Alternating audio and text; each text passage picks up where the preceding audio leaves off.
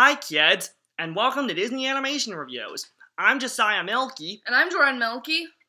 and as you can probably tell from our clothes and the toys on the shelf behind us here, today's topic is Disney's 42nd animated feature film, one of my favorites, Lilo and Stitch. But first, a little history, as usual. So, the last animated Disney feature was Atlantis, and if you saw my review of that one, you know how that one turned out. After Atlantis, Disney had a couple of live-action films, like The Princess Diaries. With Anne Hathaway and Mary Poppins' Julie Andrews. Disney Channel had their first original animated TV series, The Proud Family. And for fall of 2001, Disney and Pixar had their fourth feature film, Monsters Incorporated. It was the first Pixar movie to be directed by somebody other than John Lasseter, because it was directed by Pete Docter. It won Randy Newman his first ever Academy Award for Best Original Song for If I Didn't Have You, which is the song that Mike and Sully sing over the end credits. And it was one of the first feature films to be nominated for Best Animated Feature at the Academy Awards. It didn't win. DreamWorks' Shrek took home the first Best Animated Feature Oscar, but 2 years later, Finding Nemo did win for Pixar. In 2002, Disney started things off with something for the kids with the theatrical Disney Toon film, Peter Pan in Return to Neverland. Mixed reviews, but it did decently well at the box office. Yeah, it's actually one of my favorites. It's okay, I guess. Let's see, what else? And then in the summer of 2002, Disney kicked off the summer really well with two big things in animation. First, there was the Emmy-nominated original Disney Channel animated TV series, Kim Possible. Call me, beat me, if you wanna reach me. Kim Possible, we've actually rewatched it, gone back to rewatching it in the last couple years. It's an old favorite that we now really enjoy. It had 4 seasons, 2 movies, our favorite being Kim Possible movie Sell the Drama, and it's going to get a live-action movie remake sometime next year on Disney Channel. So Kim Possible was Disney's first early summer success for 2002. The other one was the topic of today's review, Disney's 42nd animated feature, Lilo and Stitch. Released to theaters in the summer of 2002, 2 weeks after Kim Possible got started, Lilo and Stitch didn't reinvent any wheels at Disney Animation, but given the declining box office returns of their last couple animated features, Lilo and Stitch did very well, bringing in about $145 million in America and about $273 million worldwide, getting really good reviews, and it was the first Walt Disney Animation Studios feature film nominated for Best Animated Feature Academy Award, but losing to Studio Ghibli's Spirited Away. Oh, that's too bad. But it's one of my favorites, actually, because not only is it something completely different, because it takes place in Hawaii, and your main characters are a little girl and an alien experiment, but it also, along with being silly, also illustrates some really dark moments, showing the seriousness of bad times that can happen in your life, and the importance of devotion to your family. So let's talk Lilo and Stitch. The movie starts with one of the longest prologues before the opening credits come up. I think it's like 10 minutes. Yep, really long actually, about 10 minutes exactly. Stitch is introduced to us as Experiment 626. He was actually created for a children's book pitch that never got off the ground in the mid-80s. Chris Sanders came up with the character. It never worked as a children's book pitch, but ultimately, in the late 90s, they decided to have the Stitch idea as a small-budget animated feature in the midst of more expensive films like Atlantis, similar to what Walt Disney himself did with Dumbo, which was less expensive compared to other early animated features like Pinocchio and Bambi. So at the start of the film, we're introduced to Stitch, who at the beginning is called Experiment 626. He is the result of a creation by alien scientist Jumba Jookiba, who created Stitch to wreak havoc. Stitch is sent to exile on a desert asteroid, and Jumba is arrested, but Stitch escapes and hotwires a red spaceship police cruiser to Earth, where he lands on the island of Kauai, Hawaii. And And it's there that we get to meet our other main protagonist, a little 5-year-old girl named Lilo. Lilo has recently lost her parents in a car crash and is living with her older sister, Nani. Now, Nani is a combination of sweet and tough. Right, because she loves her little sister, but wants to make sure she's happy, but is also trying her best to parent her following the loss of their parents. Lilo, as you'll see throughout the film if you've watched it, is not your typical girly girl. She's not like Disney princesses who want true love or to be noticed or anything like that. She's very unique for her age and has some odd yet unique personality traits. She takes photos of fat tourists at the beach. She feeds peanut butter sandwiches to fish in the ocean. She loves Elvis. Yep. She takes hula dance classes and even practices voodoo. Foreshadowing element from The Princess and the Frog. Yeah, because of this, it's hard for her to make friends. But she has one friend, a homemade doll named Scrump. Yep, I never thought about this until my friend Rachel Wagner pointed it out in her review, but the fact that Lilo makes her own doll with Scrump, it kind of makes her like the good guy version of Sid from the original Toy Story. Because Sid had all his mutant toys with him.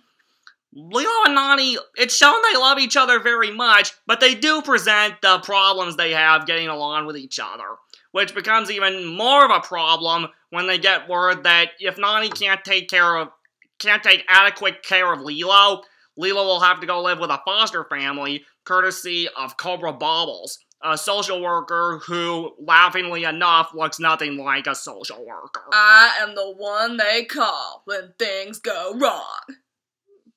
Nice, but I think I do it better. Anyway, Lilo and Nani, I can totally relate to these two sisters, because I have you, and I have our little sister, Joy. You and I, we get along pretty well.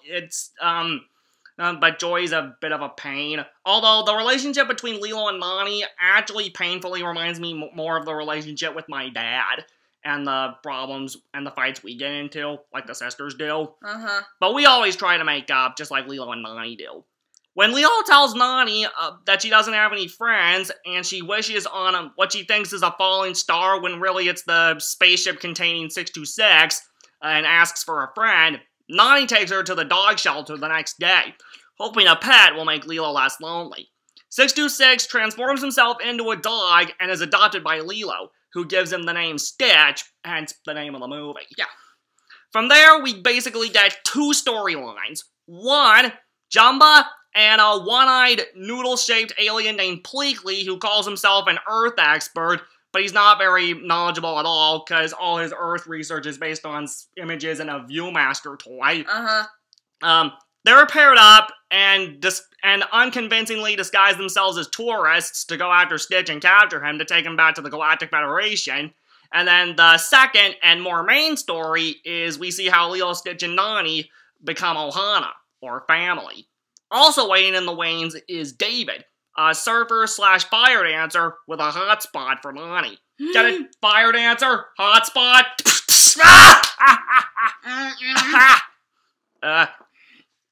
Okay.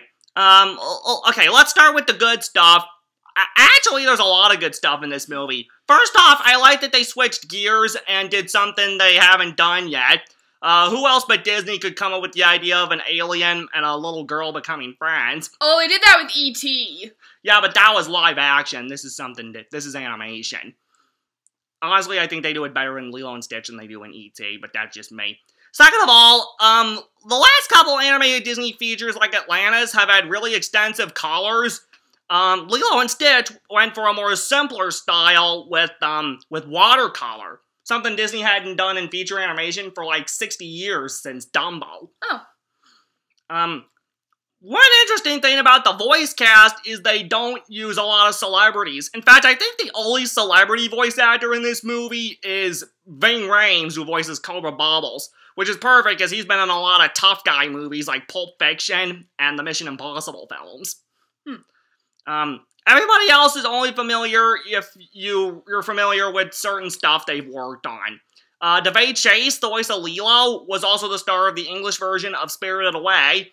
Stitch is voiced by his creator, one of the writers and directors of the movie, Chris Sanders. They got some real Hawaiians to voice Nani and David, Tia Carrere and Jason Scott Lee. Jumba's voiced by David Ogden Stiers, who's also voiced Cogsworth in Beauty and the Beast, Radcliffe in Pocahontas, and the Archdeacon in The Hunchback of Notre Dame. Bleakley's voiced by Kevin McDonald from Kids in the Hall. The Grand Councilwoman of the Galactic Federation is voiced by an Australian actress, Zoe Caldwell. I have not seen her in anything else besides Lilo and Stitch. And Gantu, our main villain, is voiced by Kevin Michael Richardson, who's well experienced in voice acting. I also really like the message. The message is all about loving your family, which in Hawaiian, ohana is the term for family. It's the message that can carry home with kids and adults, especially if you've lost someone you love a lot. Like Lilo's lost her parents, and we've lost family members in the last couple of years. It's something all of us can learn. So, is there anything, before I go on to filmmakers and other stuff about this film, what are some of your favorite things about this movie? I like Lilo and Nani's relationship. I like, even though David's not in the movie that much, I like his role. Yep. David, he helps the family along in their times of trouble.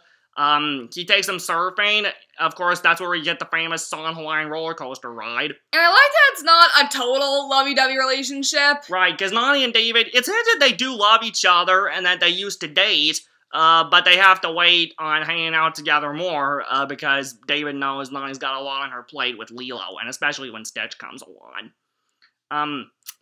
On the filmmaker's side of things, this was written and directed by Chris Sanders and Dean DeBlois, who had just come off of co-writing Mulan. This was their first time directing something for Disney. Now they work at DreamWorks Animation, where they did How to Train Your Dragon together. Chris directed The Croods, and Dean directed the other How to Train Your Dragon films.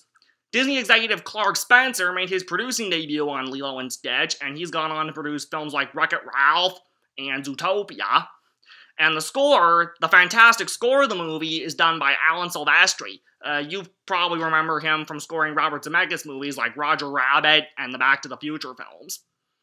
Lilo and Stitch isn't a musical, because this was the 2000s and Disney was shying away from musicals at the time, hence why Emperor's New Groove and Atlantis didn't have a lot of songs.